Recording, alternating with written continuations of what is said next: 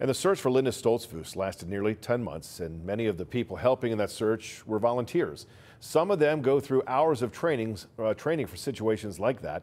Fox 43's Jamie Bittner introduces us to members of a specialized team that helped police throughout the Stoltzfoos search.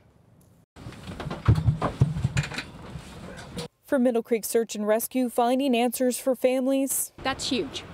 And that's why they volunteer countless hours to do the job. And this is what we train for. You know, we train and we study and we practice. A job the nation was watching as the search for Linda Stoltzfoos unfolded for 10 months. You know, we don't wish this on anybody. We hope that nothing like this happens again in our area. Middle Creek Search and Rescue, just one of the many teams scouring Lancaster County for answers, and finding them is a science of its own.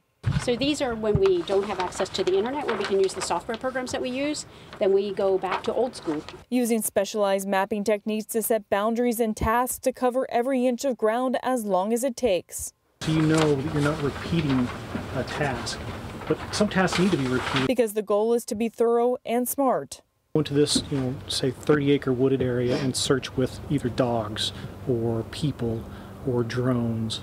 And in cases like Linda Stoltzfoos, where the search lasts for months, software is a huge help. So are GPS devices with trackers for both searchers and dogs. This way we can see exactly what area that canine covered and what area maybe they missed. Search and rescue working hand in hand with investigators who direct them where to go, all in an effort to help people like the Stoltzfoos family finally uncover the truth.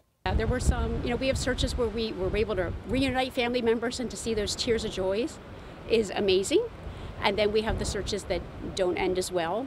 But we also feel like then we were contributing and we were helping the family and the community.